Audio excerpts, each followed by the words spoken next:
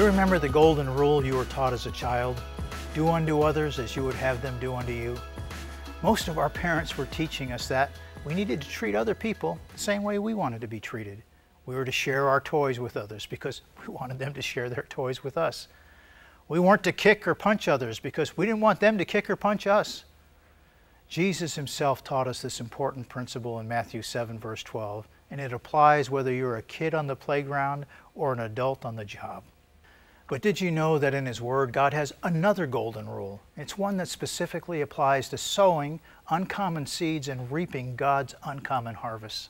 It's found in Ephesians chapter 6, verse 7 and 8, and it says, "With good will, doing service as to the Lord and not to men, knowing that whatever good anyone does, he will receive the same from the Lord." Whatever good anyone does, he will receive the same from the Lord. In other words, what you make happen for others, God says He's going to make happen for you. And the Bible is full of stories that demonstrate this principle. God blessed Abraham and Sarah with a child of their own after they prayed for God to remove barrenness from the king's household.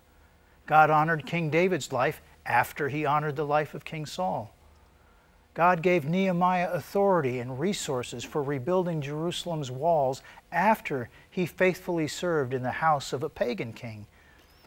You know, we're to serve the Lord by doing good things for others, and when we do, the Lord says He's going to do good things for us. When we sow uncommon seeds of our time, your talent, your treasure into people's lives, you reap His uncommon harvest. And as you bless others, your family, your friends, your pastor, your church, your co-workers, your boss, and yes, even your enemies, God blesses you abundantly in return. From His vast wealth throughout the whole universe, God pours out His blessings on His children who are walking in a loving, obedient, faith-filled covenant relationship with Him.